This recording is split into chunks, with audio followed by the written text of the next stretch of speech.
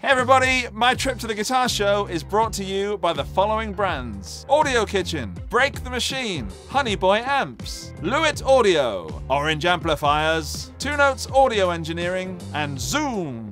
Hey everybody, I'm here, very happy to be with Matt from Fidelity Guitars, and we've been talking online for quite some time. Yeah, just a little while, And 2 years. Yeah, just 2 years.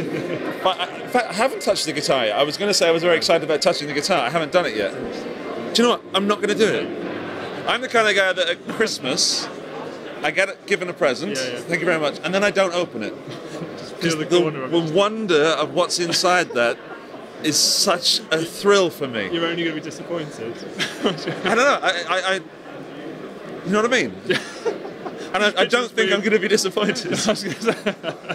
Yeah, I can kind of throw it down. But right now, I'm very excited, like a small child about to open a present. So I'm not going to do it to hold this feeling within me. And while I feel that, Matt's going to tell you about Fidelity Guitars.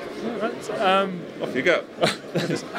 Yes, I'm going three and a bit years, something like that now, and really came into it completely cold. So I was doing marketing for a decade before that. I kind of got to the point where I didn't enjoy turning up to work every day and thought I'd do something that actually made me happy to get up and do. So a bit of an engineering background and a bit of a guitar background. It's kind of failed engineer, failed guitarist, mashed the two together, and suddenly you're a luthier. So I had a year where I had like a corner of a barn and just got a load of power tools and set up a spray booth and just started hacking at bits of wood and drawing designs and stuff like that. And then went full time, started 2017, and kind of haven't looked back yet. So it's still just me, but just been trying to sort of. But people are raving about your guitars. Hello. Sorry, You're good. You're absolutely good. I'm the right person, sorry. Yeah. No, it's definitely mine. So yeah, that's kind of it. So just been trying to get better at it over the last few years, but at the same time, sort of building a brand and actually selling some guitars and kind of working on that. Sorry, I was I'm in a video. Bye. Make you famous. Yeah, I mean, what was the turning point before, like, you're kind of playing it down now, like I'm hacking at bits of wood yeah. But your guitars are very popular at the moment, and people, every time someone sees them, they look very unique. Yeah.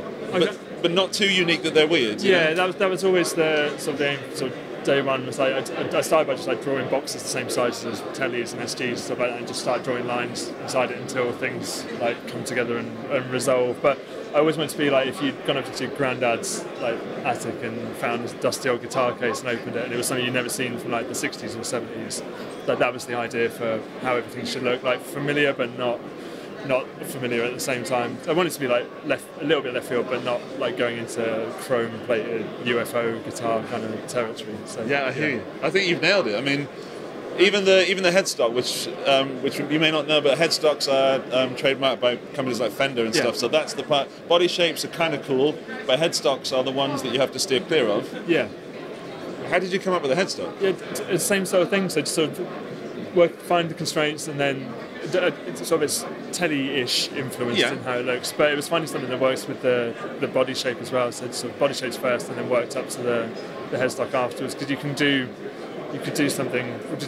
a few different models, and then have to do a new headstock for each one. And it was kind of find something that resolves to be representative of the brand at the same time, in the same way that like a Strat is a Strat headstock and a telly is a telly headstock. So I ended up with this kind of sort of slim. I call it like a goose beak kind of thing, which is it's not really selling it, but that's kind of how it looks. So yeah, sort of slim Fender style one, and then I've always liked the vintage sort of Clusen style Gottos, but with the lock-in kind of wheels on the back, just so it's really easy to change the string like mid-gig or whatever. So, yeah. Awesome. If you haven't seen Fidelity Guitars yet, you should do, because there's photos all over Instagram. It's a very Instagrammable guitar, or they are, I should say. Yeah, I think it's got that kind of, everything's all beat up as well. Oh, you just dropped something now.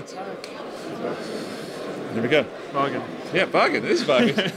Just check it. Oh, not bad. Yeah, so I don't want to. It's like you could say like lifestyle brands, and it sounds a bit like but this whole room kind of representative wanted to be like you can picture it sort of in your living room. It's something you've played for years. It's kind of. I think this would get my girlfriend's acceptance in the living room. Good. I think that's the kind of, maybe not the white one, but certainly this bass. Yeah.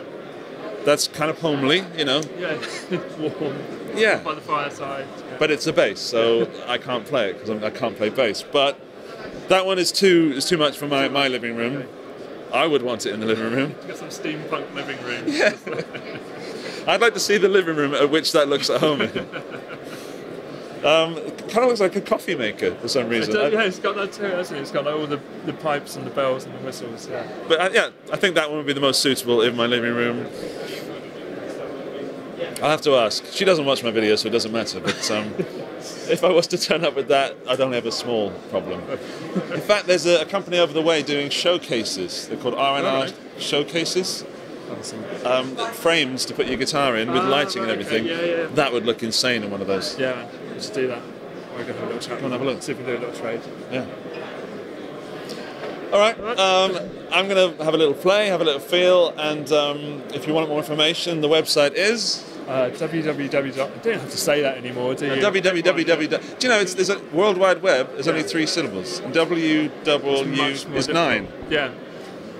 Fidelity-guitars.co.uk. Thank you, Matt. Okay, cheers. And there's links down below, and you can click all sorts of stuff. Go and check the other videos in this playlist for the Guitar Show Birmingham 2020, and I'll see you in one of those other videos. Bye bye.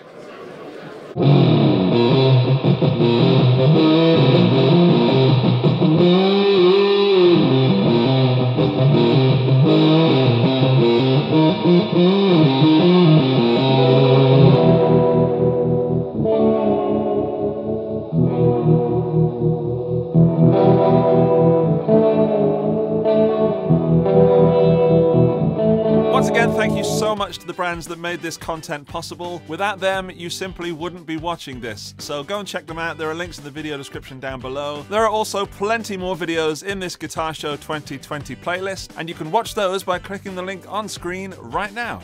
I'll see you in the next video.